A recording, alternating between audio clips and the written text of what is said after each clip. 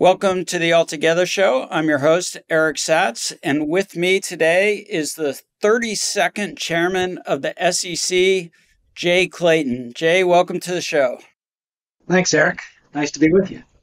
So, when you hold a position, an office as public as chairman of the SEC, I'm sure lots of people like to say lots of stuff, especially people who probably don't even know you. So, my question for you is, in your own words, who's Jay Clayton? Well, I hope I'm self-aware enough to get it maybe 50% or more correct.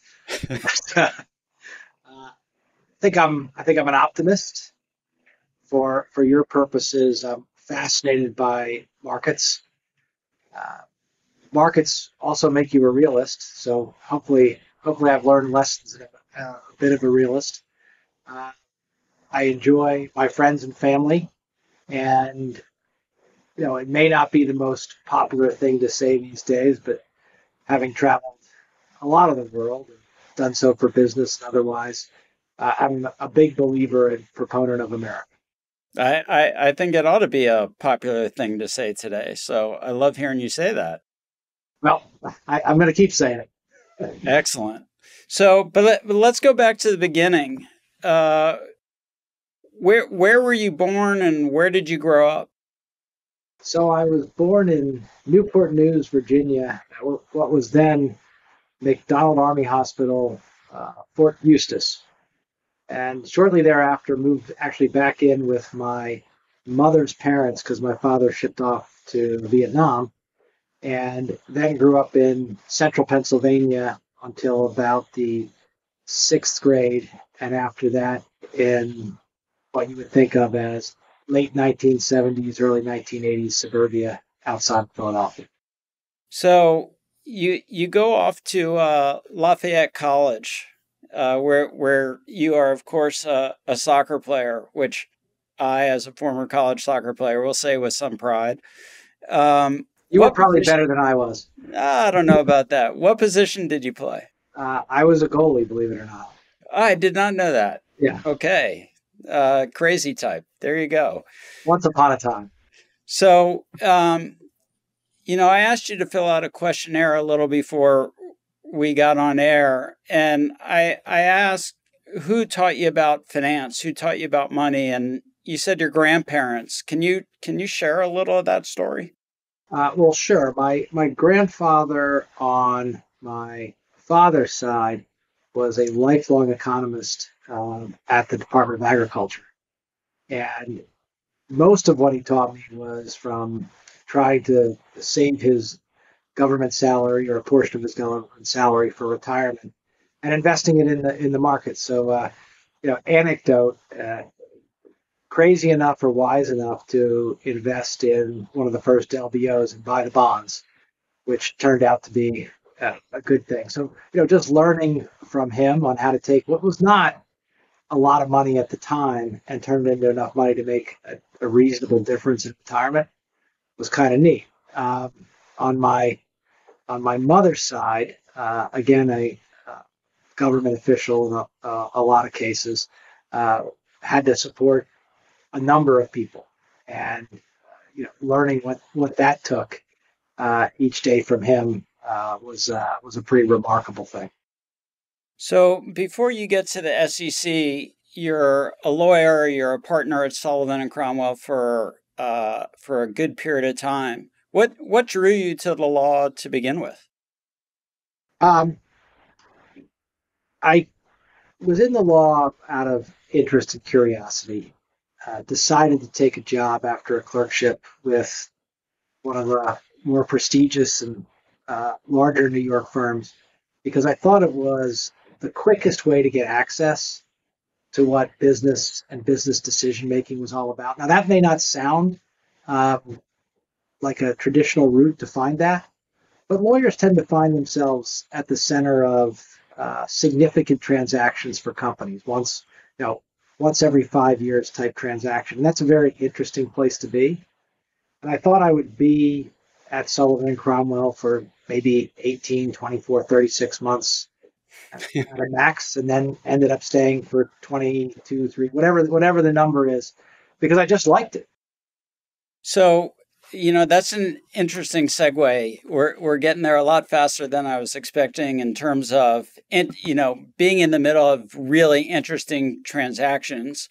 And so if I take us back to 2007, 2008, you found yourself in the middle of the financial crisis and Bear Stearns and Lehman Brothers. I'm wondering if you can share some stories from those accounts and kind of what you learned as part of those processes. Sure. And it really, people think the timeline kind of starts and I'll get my dates roughly correct, in March with Bear Stearns, but it goes back to the previous year and the monoline insurers, the AMBACs, the MBIAs, who had wrapped, insured RMBS, residential mortgage-backed security exposure, and you were starting to see the cracks in the housing market at that time. Those entities came under stress as to whether those guarantees and insurance contracts that they had provided would actually be hit upon. And then that segues into, Bear Stearns, which had real liquidity issues, and again, the sort of fire sale to J.P. Morgan.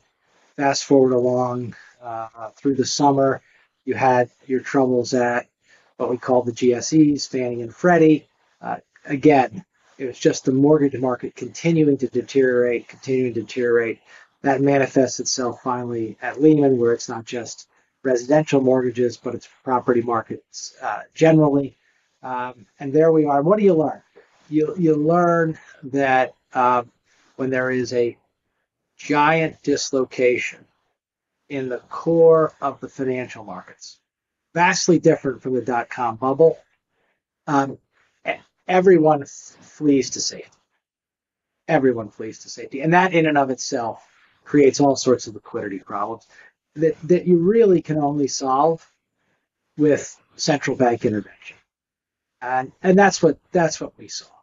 And I'll fast forward and say the lessons learned, the muscle memory from that period of time meant that in March of 2020, when we decided to shut down the economy and potentially do the same thing to markets, dislocate the core markets in our financial system, people were ready for what kind of government intervention would be required.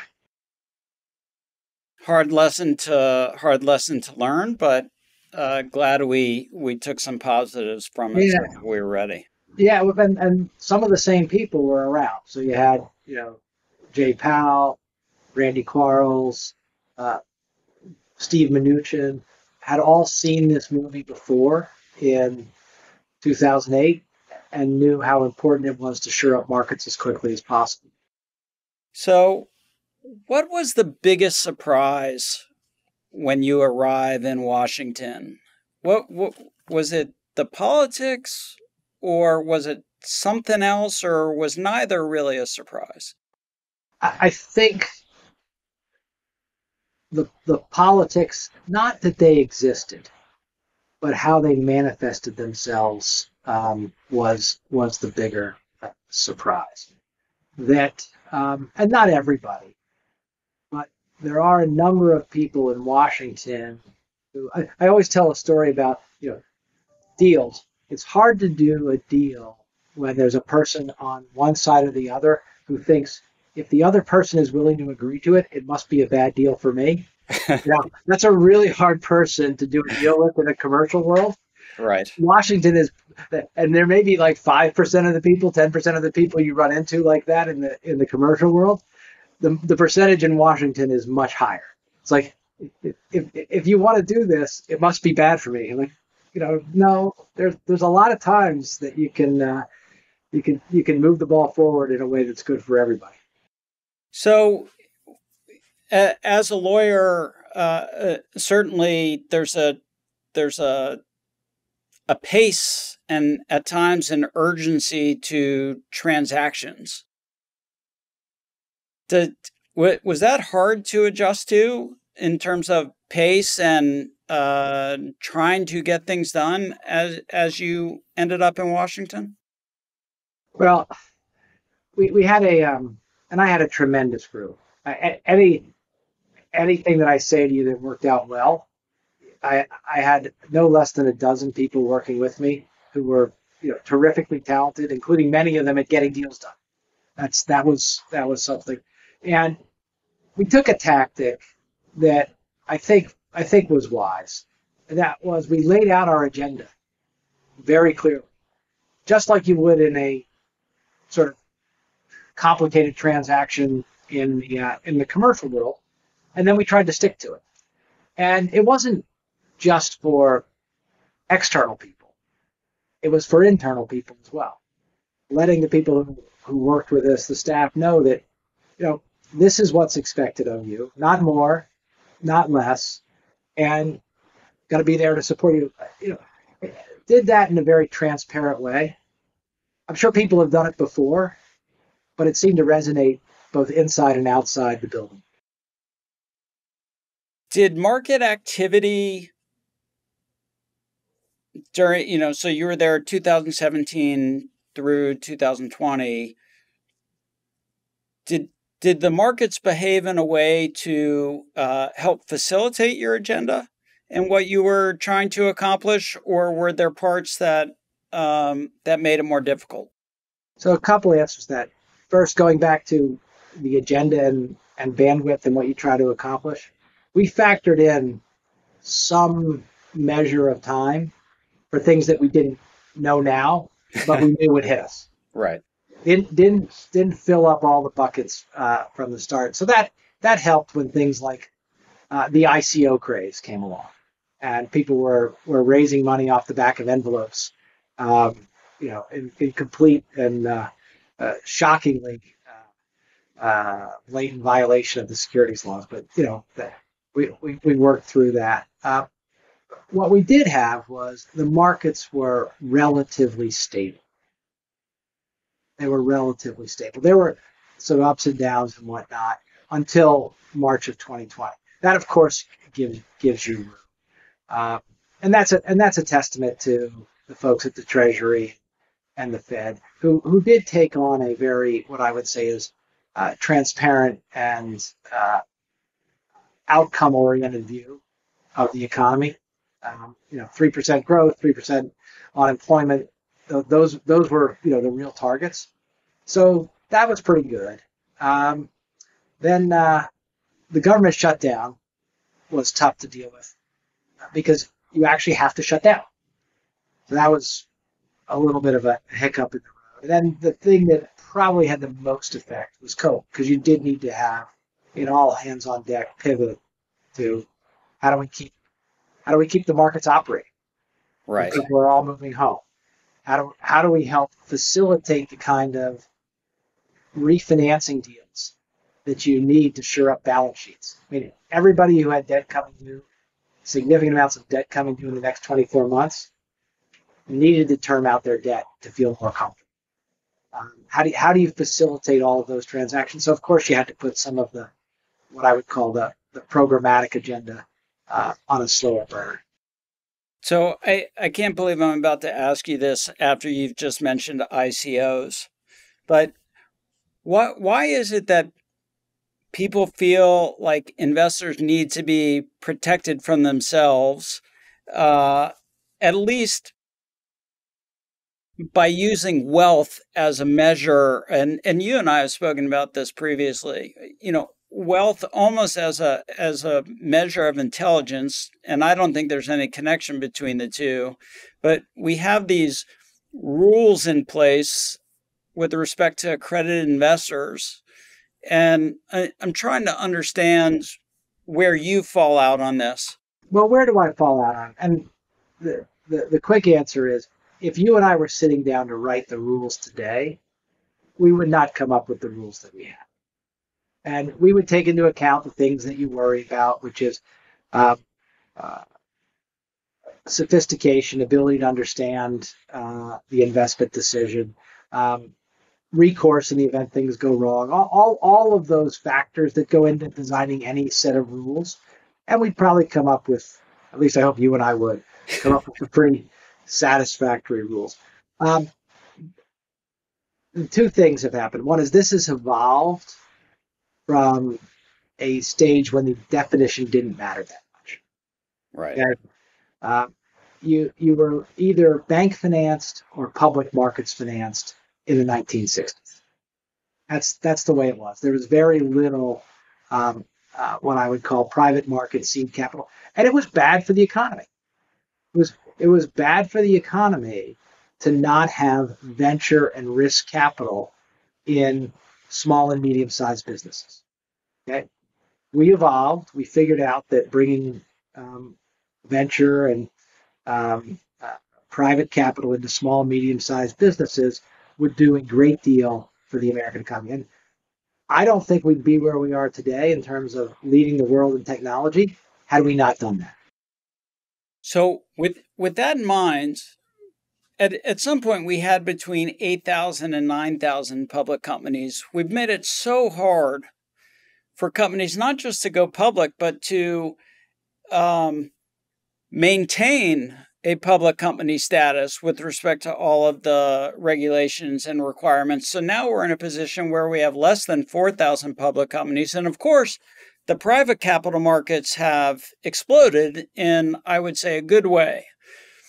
Is there a world in which we can fix the current regulations required for companies to be public? Well, a lot of people take the cause and effect here in order for their own purposes.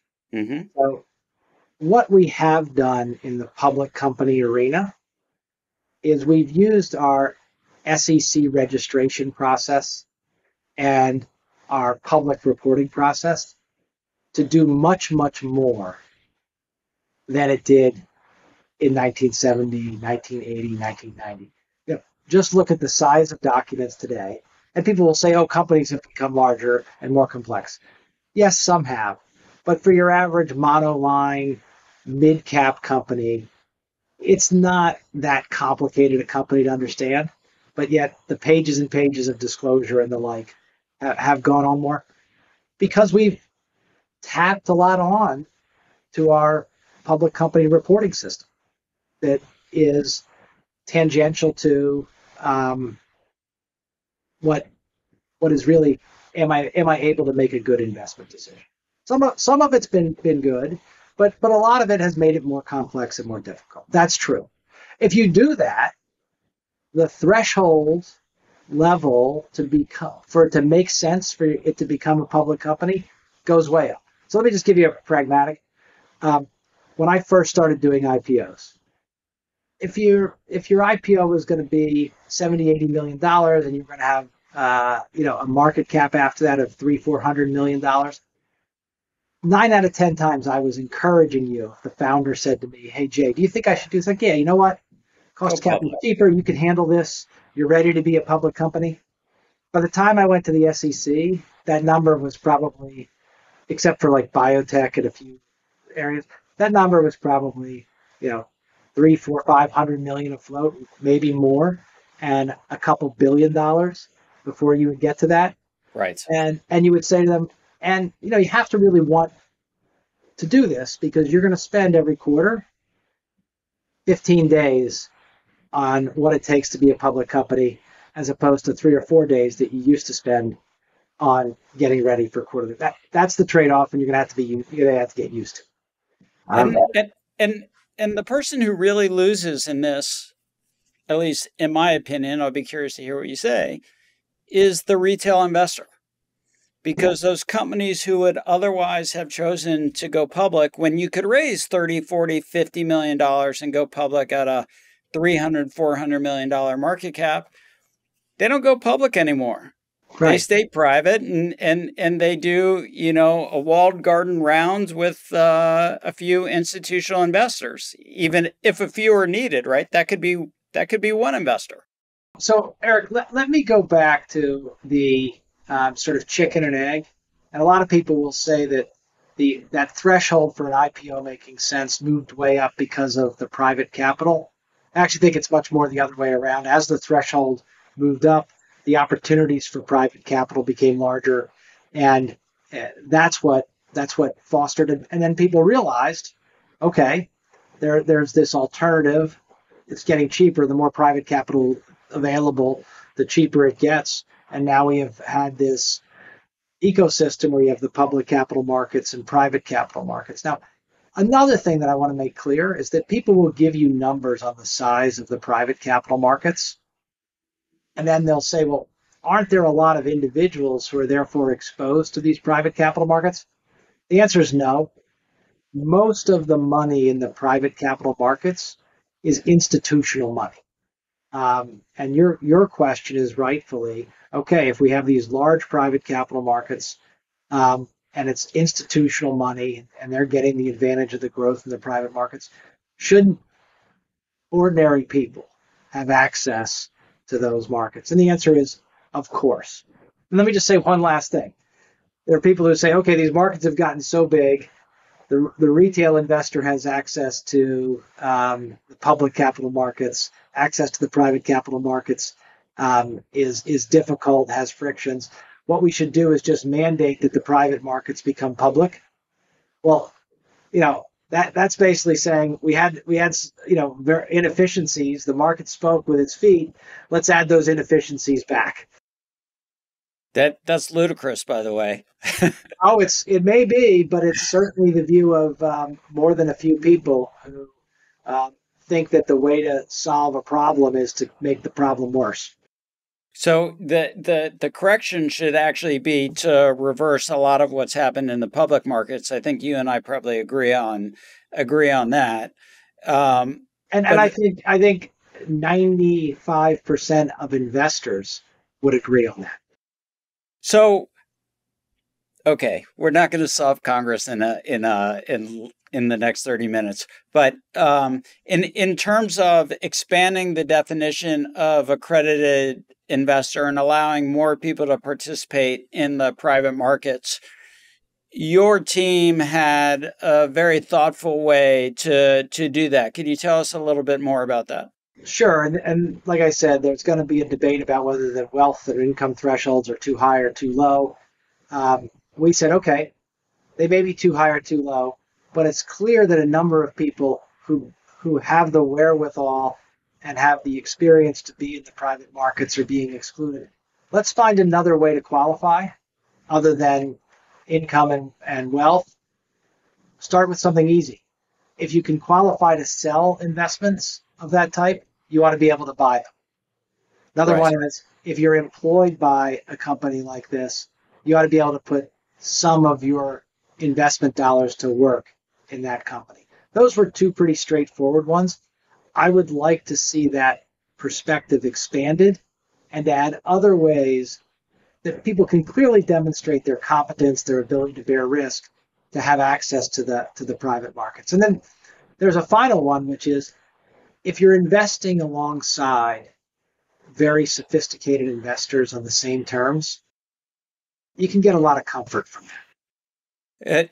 On that point, I'd love to see a scenario whereby if say 80% or 90% of the total dollars invested in a fund were institutional or QP, qualified purchaser dollars, that the delta, the remainder, can allow for participation with the retail investor for the exact reason that you've just pointed out, which is there seem to be some guardrails because you would expect the institutional investor and the qualified purchasers to at least have done a certain amount of due diligence in advance of retail investors doing it for themselves. I'd love to see that happen. Well, you're so right. And it also takes something that is tried and true from the public markets and applies it to the private markets. One of the great, and I love the architecture of the public markets. What we do in the public markets is retail investors sit side by side with sophisticated investors. Much of the company disclosure, financial statements, and the like is poured over by those institutional investors. Some retail investors do it, but by and large, retail investors ride along with that rigorous institutional investor approach, that's what happens. The same thing can be replicated in the private markets, I think, relatively easily. So, it sort of reminds me of my old investment banking days and roadshows and IPOs. Companies go on the road and they're pitching the large institutional investors to build out that book for when the company goes public. And then there's a certain amount that gets allocated eventually to the retail investor, but you get institutional buy-in first, retail investor second. I'd love to see that happen. Love to see that happen in the private markets. Look, and institutional discipline in the public markets is something that is taken for granted, but it's one of the real benefits of U.S. public markets. So this seems to be going backwards. I saw a recent proposal. I think it was in the as part of Build Back Better, or maybe it was Competes. This idea that private companies who would be raising $25 million in a single offering, or maybe more than $50 million during the year, and these would be 506B, 144A, Reg S type offerings, would be required to file a certain set of disclosures with the SEC that they're not currently required to do. That seems like a step backwards, not forwards. Well, it may be a step in the direction that we talked about, which is there are some who believe that because of the growth of the private markets, that you need to impose public market disclosure requirements on the private markets, rather than recognizing that the private markets have functioned, quite well. And to folks who are making those types of proposals, that is, elevating the required disclosure standards in the private markets, I ask, where is the issue you're trying to address? Where is the benefit of including that additional requirement? And sometimes people come back and say, well, information makes things better. These are very sophisticated markets with very sophisticated buyers. They're generally able to get all the information they need. And sophisticated sellers too, in terms of following the rules and providing disclosure. Now look, there are abuses in the private markets, but they're generally not in the areas that we're talking about. Right. We're talking about people, with Ponzi schemes, the type. What I would say is the types of charlatans that these measures do not do anything to deter. There are a lot of other things that you can do, and we did to deter those. We cleaned up the penny stock, dark company avenues for those folks. We added databases for people who were found to have committed fraud in these areas. If you want to go after those types, go after them directly. So we spoke about it earlier, and clearly we still have a little bit of the wild, wild west with respect to crypto. And you mentioned ICOs, and for a little while there, everyone was sort of focused on one definition of what it means to be a security. I'm wondering if you can help us all understand what a security is and what qualifies, what doesn't qualify. In the wake of the Great Depression, the architects of the Securities Act and the Exchange Act essentially saw that both in the raising of capital and in the trading of instruments, there was the opportunity for fraud on the general public. And so when they constructed them, they said in those two areas, and this is really crucial, because when we're talking about the private markets, we're still talking about securities. In those two areas, if you're raising capital or you're providing for an exchange of stores of value, it's presumptive a security. So if you look at the definition of security that is contained in the Exchange Act and contained in the Securities Act, it's a long list of types of instruments and types of functions. And people focused on the Howey test because there had been a Supreme Court case, and it's one of the more common ones. But if you look through that list, you'll see tradable share. You'll look back at cases, you'll see that warehouse receipts are viewed as securities. And it was surprising to me as a student of the securities laws and their history that somehow people thought ICOs could be different. So I was quite surprised by that. And what the ICOs did was they tried to take private market disclosure and have public market distribution. Right. And what's fundamental is if you're operating the private markets, you have a lower disclosure burden, but you don't get the benefit of being able to go out to the public. And I'm going on, but why is this so important? Because really what the securities laws are about is leveling the playing field on information.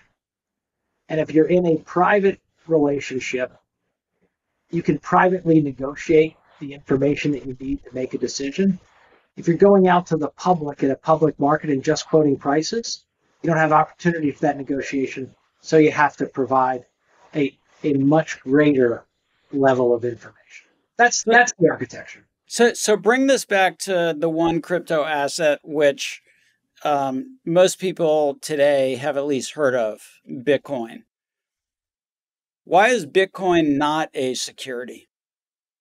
There are commodities, and as opposed to securities. Now, let me say, if you look at this in a principles-based way, and you go back to what I was saying about the promoters of a venture having information that the purchasers of the securities, the instrument, do not have. You have your typical company construct and the like, where you're investing in my company, I know all about my company, I need to tell you about it. One of the ways to look at the difference between a security and a commodity is a commodity doesn't have that kind of centralized basis of information, promotion, profit. Gold is mined all over the world. It may have different qualities and the like, but it's generally viewed of as gold. And so the price for gold is not set based on the information that one particular person has or another and the like. That is one way to look at the difference. But looked at through the other end of the telescope, if you were going to go to someone or some group of people or some network of people and say, provide me with disclosure about the future production of Bitcoin, it'd be difficult to find out who that person was. Because we all know it's based on a formula, and there's a cap and this, and there's not that much more to say. So that is why, as Bitcoin came up, it gravitated toward the commodity side of the regulatory divide. So obviously we have a new chairman of the SEC right now. I don't know how clear your particular crystal ball is in terms of predicting what new crypto securities laws or regulatory environment we may see develop here. But I'm just sort of an open-ended question as to what do you think is going to happen? Well, look, I think go back to what I talked about, which is the presumption in our federal securities laws is that if you are raising money for a venture, or if you're providing people with tradable interests in underlying business, an underlying project, that the securities laws apply. In addition, if you're creating lending products, the securities laws apply. We have a general architecture in the U.S. that in financial products, there is at least one regulator who has oversight. Think about it that way. And I think that's a much better way to think about it than searching for a product or service that has no regulator. And then let me make one last point on this. Yeah, please. And I think people miss. Just because you may not be offering a security. Maybe you're offering a commodity. Maybe you're offering something. Doesn't mean that general anti-fraud rules don't apply. States attorneys general all over the country have powerful anti-fraud rules. So if you're out telling somebody this product is going to do X, but you're not telling them that there are all of these risks associated with that product, and you think you're safe in not disclosing all those risks because you had some view that it's not a security or it's not a banking product or it's not something else, it doesn't mean that states attorneys general aren't going to look at it. So crypto staking and lending, securities laws should apply. Well, look, I always say, I'm not going to get into any, and I want to be clear, I'm not going to get into the nuances of any individual product, but the right perspective to examine any kind of financial product is there's probably a regulation that applies to this function that I need to be cognizant of. So I'm going to take it back to the personal. Thank you, by the way. This was excellent. You're the first person to say that Stockholm was their favorite place. Can you tell us why? Well, I have no facility with languages, and I pretty much look like I'm from America, but I've traveled all over the world. It's probably the only place that I've ever been mistaken for a local. Wow. Okay. Because they speak English so well. There you go.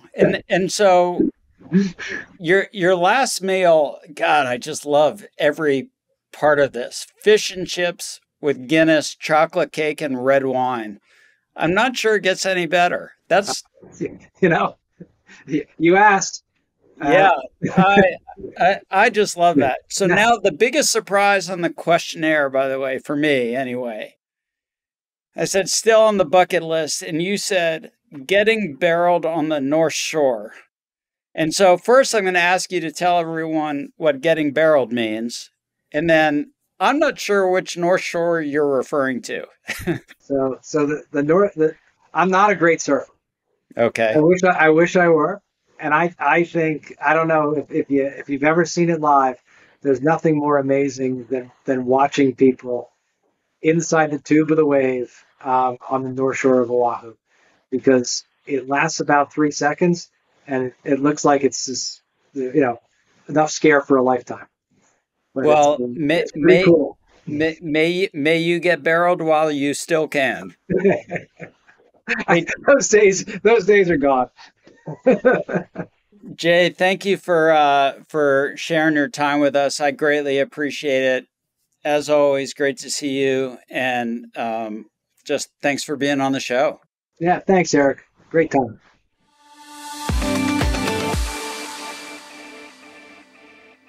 The Altogether Show is brought to you by Alto. Alto knows that achieving true portfolio diversification means investing in more than just stocks and bonds. That's why Alto developed a streamlined platform to make it easy and cost-effective to invest tax-advantaged retirement savings in alternatives, assets like real estate, venture capital, and crypto that are outside of the public markets and available through Alto's growing list of investment partners. To learn more, visit altoira.com/altogether.